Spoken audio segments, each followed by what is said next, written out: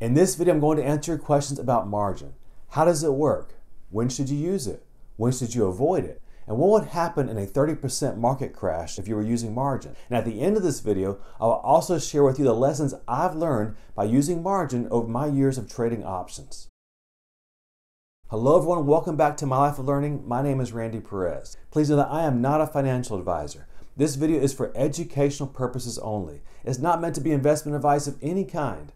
I am, however, a 22+ year stock and option trader as well as real estate investor. Before we get started, I just ask one thing of you. Please hit the like button to support this channel. I'm about to give you some really awesome information that I know you're going to find great benefit in. So if you appreciate the kind of information I provide for you on this channel, please support it by hitting the thumbs up like button.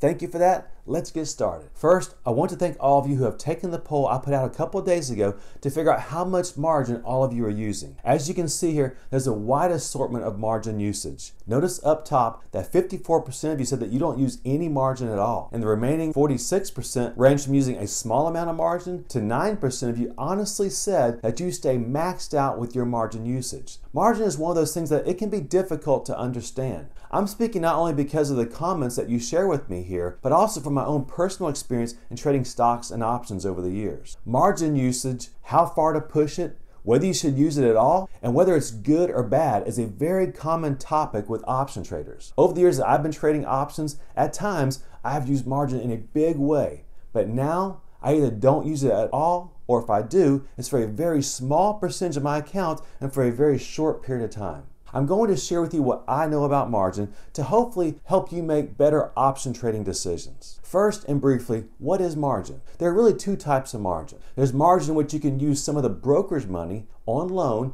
to buy stocks, and typically this kind of margin requires that you have around 50% of the value of the stock available, which could be in the form of cash or the value of some other asset that's in your account. Then you can borrow the other 50% from the broker to buy more shares of stock. And then there's the type of margin that I want to talk about in this video. That's the margin requirement for us option traders when we sell options. Of course, the reason that many option traders like to use margin is because it can drastically increase your purchasing power and allow you to use someone else's money to trade a larger position size than you'd be able to if you're just trading in a cash account. Here you see a snapshot of my main option trading account. Up top in the blue box, you see the net liquidation value of this account. If all positions were closed out, so this account was switched to a 100% cash account, it would have about $450,161 in it. In the purple rectangle, you see that we only have cash available in the amount of $276,593. The rest of the account value is in stocks that have been assigned to us because of put options that we have sold. Here you see the 7 stocks that were assigned to us, which we have turned into covered call positions. Going back to our account summary, notice in the orange rectangle that the current maintenance margin requirement is just over $141,000. But the main reason I want to show you this snapshot is what's in the red rectangle at the very bottom. Notice that although I only have $276,000 cash and an account value of $450,000, because of the type of portfolio margin we have, Interactive Brokers is saying that I have over $1.9 million in buying power because of margin. This is why some option traders like to use margin. Please know that I do not use margin anymore, or if I do, it's a very small amount for a very short period of time. We do have a lot of positions in this account. If they were all assigned to us, they would be in excess of the $450,000 liquidation value of this account. The reason for that is because I don't like keeping all my cash at one brokerage. I like to spread it around just in case one decided to say go belly up or maybe deny us access to our capital. So we keep the rest of this cash that has been set aside for this position in other brokerage accounts. But still, after all these years of trading stocks and options, it still amazes me the amount of margin that a broker will allow you to use. Honestly, it scares me a little bit. If you've been watching my channel for a while, you know that I promote not using margin. And I know that it can be challenging, especially when you're first starting out and you have a smaller account. The reason why I promote not using margin is I want all of you to be able to keep playing the game along with us. Sure, some spectator games are fun, but trading in stocks and options to me is really only fun if we get to do it. That's why I promote not using margin on this channel, because I know that if you don't use margin and you make fundamentally sound decisions, you will most likely be able to keep playing this fun and profitable game along with us. And that applies to me as well. I would love to be trading over $2 million in positions, but I know that it would be a bad decision for me to do that with my current account size. I might make ridiculously good money right now, but the next time the market crashes like it did in March of 2020, I could be wiped out and wouldn't be able to play this game along with you. I don't want that for me or for you. It's one thing to say that we want to keep playing this game after the next market crash, but it's another thing to understand how margin works so that if you decide to use it, you know the proper way to use it. Let's look at a couple examples of margin usage and talk through what happens if a stock moved against you. I know a lot of you like to trade in Tesla stock. In fact, our last video was about trading options in Tesla. So let's just stay with Tesla and discuss a few margin scenarios using options in Tesla. How much margin will be required in order to sell a naked, out-of-the-money 635 put option in Tesla? Right now, it's the weekend, so there's no price movement. The last price, as you can see here for Tesla, was Friday when the market closed, and it was $656.95. Let's say that we felt bullish on Tesla.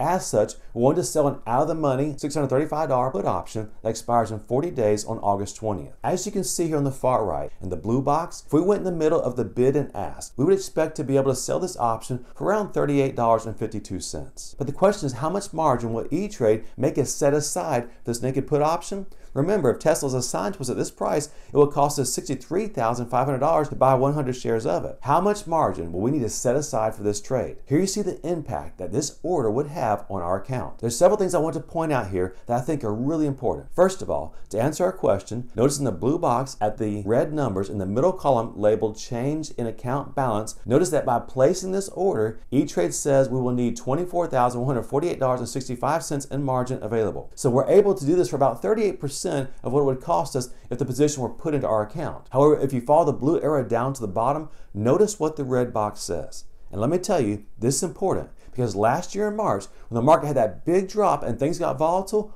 all brokerages I know of did this exact same thing mentioned here in the fine print. It says, please note that E-Trade Securities reserves the right to increase the margin requirement at any moment without prior notice. I know all of you are intelligent people, so you know exactly what that means. Just because when you place this order, E-Trade says that the margin requirement is a little over $24,000, you need to know that they have the right and the ability to change that to whatever they want at any moment without giving you even a moment's notice. I don't know about you, but that makes me feel a little bit uneasy, especially if I had a maxed out margin account. And according to the poll that you guys took, 9% of you are maxed out in your margin usage right now. But let me go ahead and give you a heads up. As you're going to see, it's not just those of you that have maxed out your margin that need to really understand how it works. It's important if you're using any margin at all that you need to understand it. So let's say that the following scenario played out. Let's say the overall market became very volatile and Tesla dropped in price, then it came right back up to where it is right now at 656.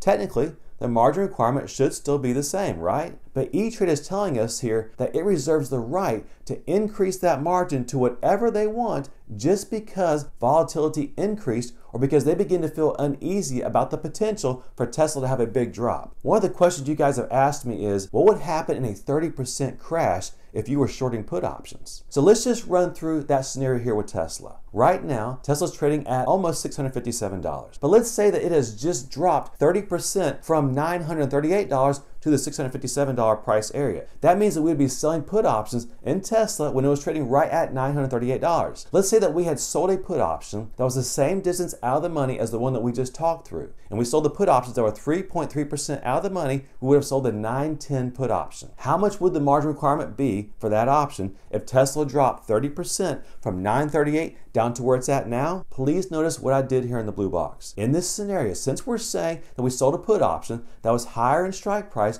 I've actually increased the amount of money that we would have got paid for selling that put option. Notice under price, the scenario I put in here was that we were paid $50 per share as compared to the $38.52 in the earlier scenario. But since Tesla has dropped by approximately 30%, notice in the red rectangle how much the margin requirement has increased by. It went from a little bit over $24,000 to almost double, a little over $46,700. So let's just run this potential scenario. Let's say you have a $100,000 account and you're at 50% margin. If you were only trading in Tesla and it dropped by 30%, you're right at the cusp of a margin call because the margin requirement pretty much doubled. So you went from 50% margin usage to 100% margin usage. Let me tell you from personal experience, that is not a fun spot to be in. And keep in mind that little sentence at the very bottom here in the fine print that E-Trade has the right to increase the margin requirement at any time that they please. It's not that they're trying to put you out of business or be mean to you. They're just trying to protect themselves as well as the traders that bought that put option from us. They want to make sure that we have enough cash to cover the scenario in which the stock needed to be put into our account, or at worst, the scenario in which we were forced to buy to close that put option. By the way, if that was really useful, what I just shared with you, then I would love it if you just give this video a like. Just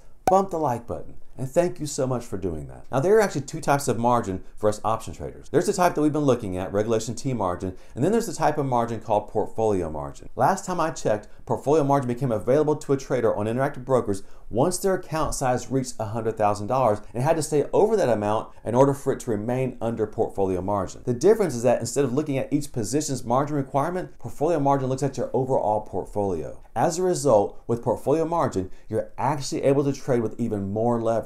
Let me show you what I mean. I'm switching over from an E-Trade account whose value is under $100,000 over to our Interactive Brokers account, which is under portfolio margin and its value is over $100,000. I'm putting in everything exactly the same for that Tesla trade. As you can see in the purple rectangle up top, we're selling the August 20th 635 put option in Tesla. In the blue box, you see that we put in that same limit price of $38.52. Please follow the red arrow down to the bottom right and look in the red rectangle.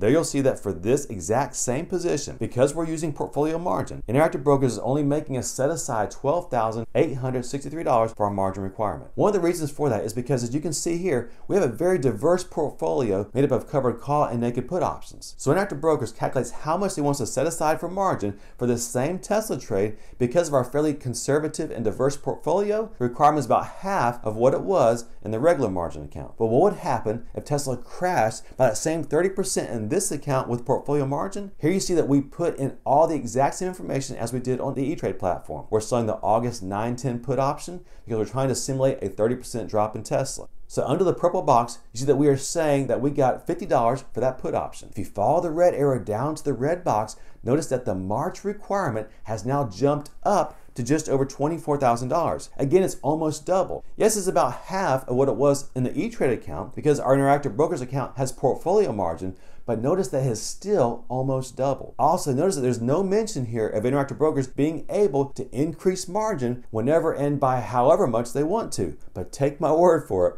they can, will, and have done that. As a matter of fact, in March of 2020, when the market was crashing, I was nonstop getting messages that they were increasing margin requirements for various positions. So we talked through a scenario here in Tesla where it experienced a 30% price drop. But what if we were playing the entire market? What is the margin requirement of the S&P 500 ETF, whose ticker symbol is SPY? And what would the margin requirement be if the overall market dropped by 30%? Let me show you. Here you see that SPY is currently trading at $435.52. Now I want to make sure that we're comparing apples to apples. So as you can see here in the blue box, I did the same thing that we initially did with Tesla. We sold the put option that was 3.3% out of the money. For that, it looks like we would receive around $3.73 per share. Notice down the red rectangle that the margin maintenance requirement for 100 shares of this option, or one contract worth, will be $7,152.85. What's interesting about this is that E-Trade is only requiring us to set aside a little bit over 17% of what this position would cost us if it was put into our account. Remember that with Tesla, that same put option that was 3.3% out of the money, they're requiring us to set aside 38% of what that position would cost us if it was put into our account. The reason is because Tesla is a lot more volatile than the overall S&P 500. So brokers tend to demand a lower margin requirement percentage for a lower volatility position than for a higher volatility one. But what would happen to our margin requirement if the S&P 500 dropped by 30%? Let's play out the same scenarios we did with Tesla. If the S&P 500 was trading at 622 today and it dropped 30%, they'd be right about where it's at now, $435. Unfortunately, when I looked at the available strike prices, the put option was 3.3% out of the money if SPY were trading at 620 wasn't available. So I had to go with the highest one available for that same August 20th expiration date, which was $575. Let's see what would happen if SPY dropped from 622 down to 435 and we had sold that 575 August 20th put option. Let's say that, as you see in the blue rectangle, we had been able to sell that put option for about $4.85 per share since the strike price was higher. Notice down the red rectangle on the far right that the new margin maintenance requirement would be over $22,000. So it pretty much tripled in the scenario where the S&P dropped by 30%. If you had a maxed out margin account, you were using every bit of your margin. If the S&P 500 dropped by 30%, you would absolutely, beyond a shadow of a doubt, have a margin call because your margin just tripled. If you had only been using a third of your available margin and the S&P dropped by 30%, you would be right at the verge of a margin call. If we're in the same scenario in our account that has portfolio margin, the margin doesn't triple, but it does go up by almost 10%. From, as you can see here in the red box, at $3,937 up to, if the market experienced a 30% decline, the portfolio margin requirement would go up to $4,312 per contract. So not nearly as much as the increase in our regular margin, but still an increase. I mentioned at the beginning of this video that I would share with you the lessons I've learned about using margin. There have only been a couple times in my option trading career in which I hated what I was doing. Every single one of those times happened because I was using too much margin. I mean, it absolutely ruined a month of my life every single time when the market crashed or a big position moved against me and I had a margin call. I was so stressed out, and most of those times I ended up taking a huge financial loss and hit because I had to liquidate positions at the worst possible time. That's why on this channel and in my trading account now, I strongly promote not using margin. Or if you do use it, use only a very small percentage. Because as you can see, when a stock or the overall market goes against you, the margin requirement can go through the roof. And it's not even taking into consideration the very real possibility that your broker will most likely increase your margin requirement to whatever makes them feel comfortable in a highly volatile environment. If you decide to use margin, please make sure that you position yourself so that you'll be able to keep playing this game with us forever. If you'd like to receive alerts as soon as we make trades similar to the trades you saw in my option portfolio, consider the benefits of becoming a patron at the link down in the description below. If you'd like more information on how to use selling put options to generate awesome cash flow in return, check out the video series in the link above and the description below entitled Selling Put Options Explained with Real Life Examples. Until next time, happy investing, and we'll see you again soon.